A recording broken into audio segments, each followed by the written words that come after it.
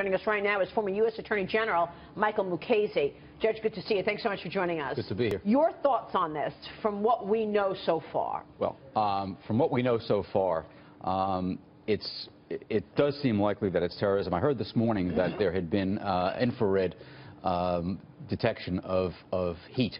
That is a major giveaway. Although yesterday I heard that there had been no heat signature found. So the question is whether that report is accurate.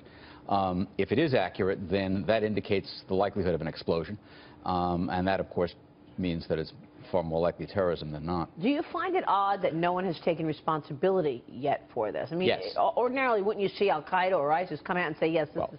You'd see ISIS certainly take credit for it. I think Al-Qaeda has tended to be more reluctant to do that. But in the current atmosphere, they've been competing with ISIS, so that if it's an Al-Qaeda operation, I would think that it's more likely that they would step forward sooner. So the fact that nobody has taken credit for it is really kind of like the dog that didn't bark. Yeah.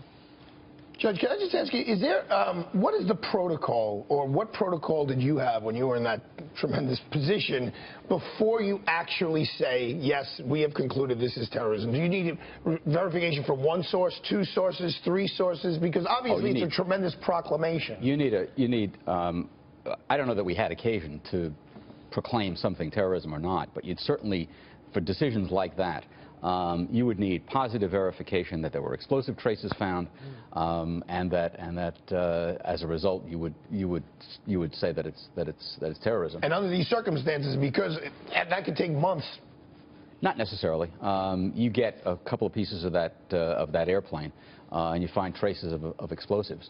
Then you would easily say that it's terrorism. And obviously they want to find a black box. Yeah, although in the case of, for example, remember Flight 800 that went off, TWA 800? Yeah. They did find traces of explosives, but they couldn't say that it was terrorism because that plane had been used for drills, for exercises, where dogs would detect explosives. Wow. And so they couldn't say that it was terrorism. Well, they wound up concluding it may have been a spontaneous explosion in the fuel tank. Totally different here. Jerry, do you want to go? No, I'm just still puzzled, Judge, why there has been no claim of responsibility. We are, as I say, we're 36 hours away from the incident.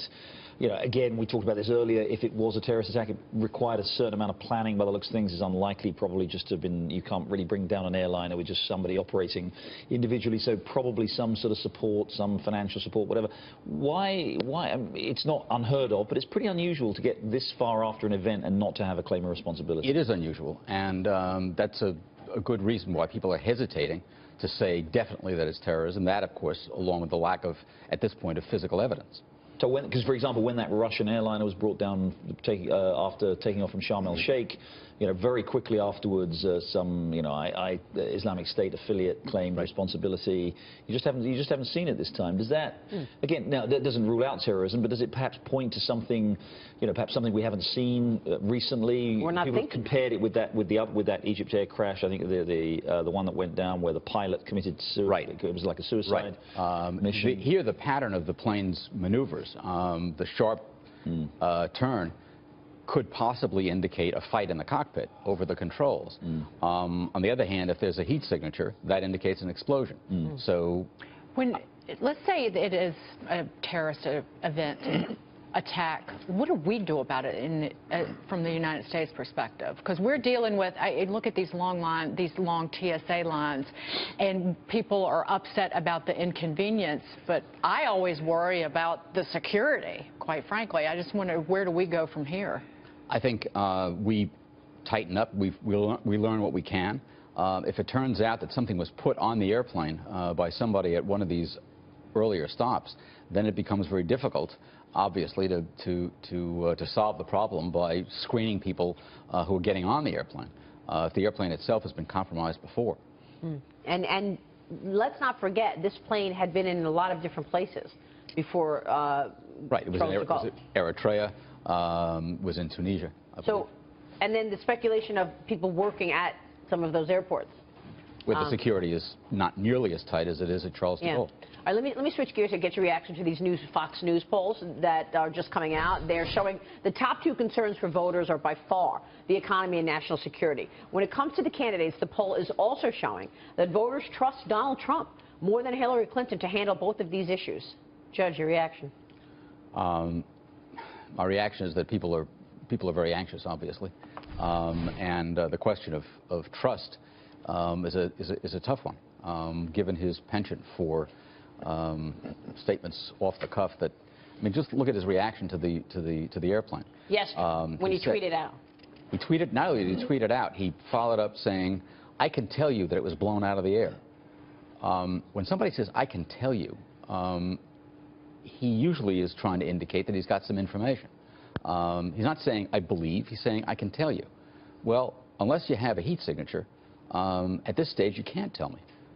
And you're saying at this point where he is, people are listening to him, they're following him, he could be the president, he should dial it back a little bit. Deal in fact. Because in that position, words have meaning, and words have consequences. What comes out of your mouth is not just your opinion. What comes out of your mouth is policy. And you need to be careful about that. One thing I did notice Hillary Clinton yesterday when she was talking in that interview that she did where she said that Trump wasn't qualified to be president, right? She did also say, talking about the decisions that you have to make as president, and she said, I was in that room and part of the decision to take down Osama bin Laden.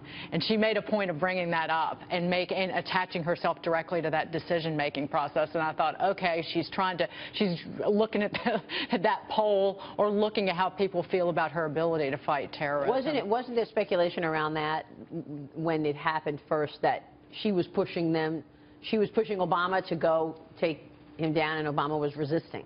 I heard that. Yeah. She also said that Trump has been a recruiter for ISIS, which is pure rubbish.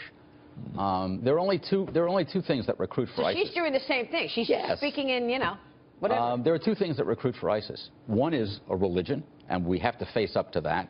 And the second is success. Those are the two things that recruit.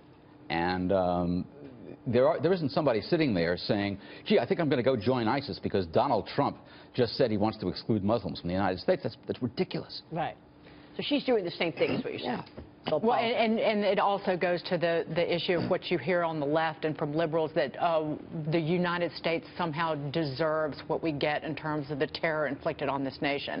And that's pretty repugnant. So, Marie, just so we're clear, if the chief judge was still on the bench, he'd be holding Donald Trump and Hillary Clinton in contempt for making statements that are not credible and are fraudulent. No. And are you going to give them a fine, or are you going to put them in the cell? What are you going to do, Judge? I wouldn't do any of that unless they did it in the courtroom, in my presence, and it wasn't relevant to the case. Michael, good to see you. Judge Michael Mukasey there.